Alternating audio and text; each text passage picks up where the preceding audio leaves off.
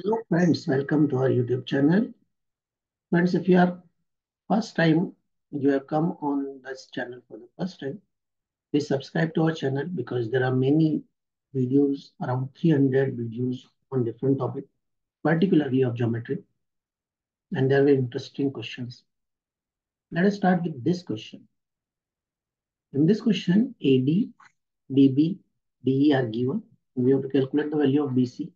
It's also given that D is parallel to BC. Now let's see how to solve the question. Solve the question, we'll take triangle ADE and triangle ABC. In these two triangles, these two sides are equal and therefore, parallel. So these angles are equal. Angle ADE equals to angle B. Angle AED is equals to angle C. And angle A is equals to angle A common. Even if we don't take this, that two triangles will be similar. And by angle property, angle corollary. These two triangles are similar. And if the triangles are similar, their corresponding sides are proportional. AD upon AB is equals to AD upon AC is equals to D upon BC. AD is given as 2 AB. We have to take the whole side AB, which will be equal to 5. We don't have any values of AE and AC, and we're not concerned about that also. D is 4, BC is X. 2X is equals to 20. X is equals to 10. And the difference, what generally people think is that they take AD upon DB and DE upon BC.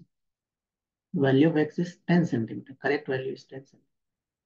Well, people generally do it like this, AD upon BD equals to D upon BC, and they are getting the answer as 6, which is wrong. 2, 3, and 4, 6.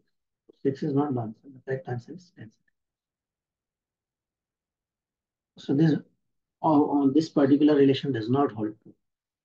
Only AD upon DB is equals to AE upon AC. And also, if AD, if we write AD upon DB is equals to AE upon AC, that is known as Thales theorem. AD upon DB is equals to AE upon AC, and this is known as Thales theorem.